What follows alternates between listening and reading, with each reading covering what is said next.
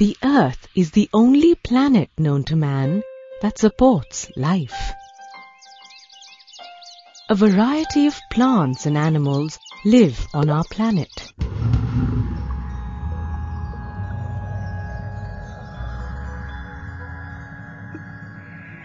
Natural resources available on Earth influence all life forms. In this lesson, you will learn about natural resources such as air, water, and soil, their importance, and the pollution of these resources. By the end of this lesson, you will be able to describe Earth as a biosphere, describe air as a natural resource, describe the role of air in control of climate, list the causes of air pollution, describe water as a natural resource, list the causes of water pollution, describe soil as a natural resource, describe the formation of soil, and list the causes of soil pollution. Hi there! How are you doing today? I'm here to join you on an exciting ride to learn something more about the place we live in, Earth, and its resources. So gear up, 'cause it's time to take off. Do you know the 3 important natural resources of Earth? I don't. So let's find out. The resources available on Earth are land, water, and air. The solid outermost layer of the Earth's crust and the rigid upper part of its mantle is called lithosphere. The water that is found on the Earth's surface, above it as clouds, and below it as groundwater, is called hydrosphere. It constitutes 75% of the Earth's surface. The air that covers Earth like a blanket is called the atmosphere. The region of Earth where the atmosphere, hydrosphere, and lithosphere interact and support life is called the biosphere. Wow! I didn't know that. But I know what bio means. Bio means life. Let's find out more. The biosphere has 2 components, biotic and abiotic. Living organisms constitute the biotic component of the biosphere. Air, water, and soil constitute the abiotic component of the biosphere. Okay, so that means the biotic and abiotic components need each other, right? Living organisms need air, water, and soil to live. The biotic component utilizes natural resources like land, water, and air to survive. Let's look at air as a natural resource. Air is a mixture of gases like nitrogen, oxygen, carbon dioxide, and water vapor, which support life. Let's now focus on the atmospheric gases that are used on Earth, like nitrogen, oxygen, and carbon dioxide. Nitrogen is used to produce a number of organic molecules like proteins. Nitrogen is fixed in plants and is transferred to animals through the food chain. Plants and animals use oxygen for respiration. Combustion of fossil fuels also requires oxygen. The other important atmospheric gas, carbon dioxide, is mainly used by green plants for photosynthesis to prepare food. Marine animals absorb atmospheric carbon dioxide and form carbonic acid. These carbonate ions are used by marine animals to make shells. I couldn't live without oxygen or carbon dioxide. I'm sure there is more that air does for us. That's right. Air helps to maintain a steady temperature on Earth during the day and controls the climate and the formation of rain. Let's see how. Here are 3 beakers. The first is filled with water, the second with soil, and the third is left empty. A thermometer is placed in each of the beakers. The beakers are placed in sunlight for 3 hours and the thermometer readings are taken. Do you notice a difference in the readings? The temperature reads more in the second beaker than in the others. This indicates that soil gets heated faster than water and air. If we perform the same experiment under shade, this is how the temperature stands.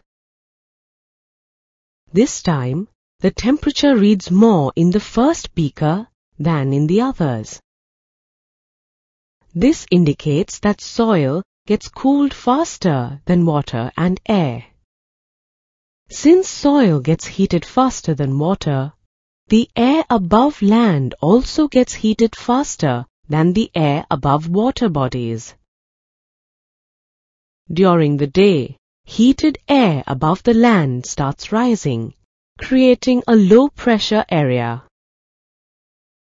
This causes air to move from a high-pressure area over the sea to a low-pressure area over the land.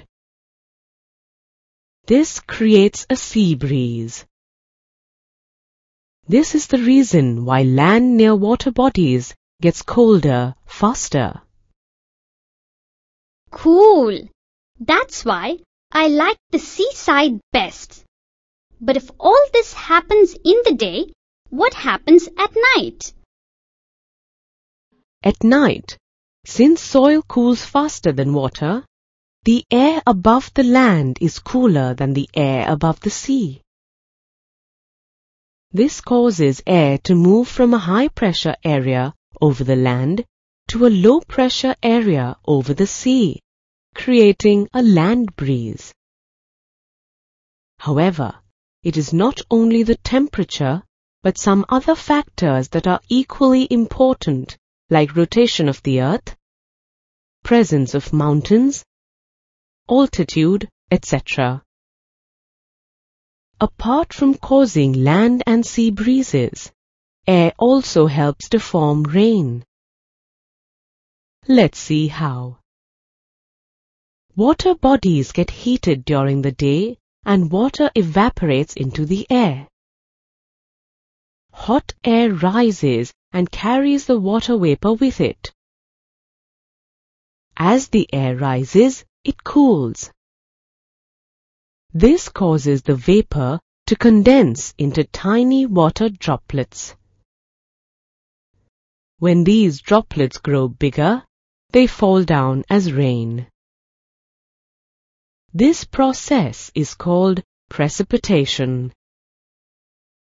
When the temperature is low, precipitation may occur in the form of snow, sleet, or hail.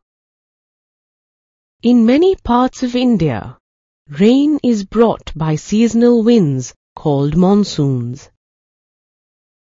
There are 2 types of monsoons, southwest and northeast. Southwest monsoons brings the maximum amount of rainfall for India. Look at what I got for you.